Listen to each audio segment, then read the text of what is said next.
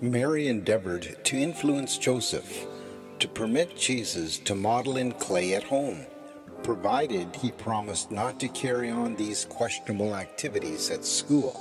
But Joseph felt impelled to rule that the rabbinical interpretation of the second commandment should prevail.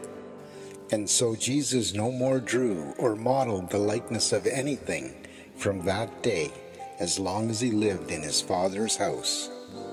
But he was unconvinced of the wrong of what he had done, and to give up such a favorite pastime constituted one of the great trials of his young life.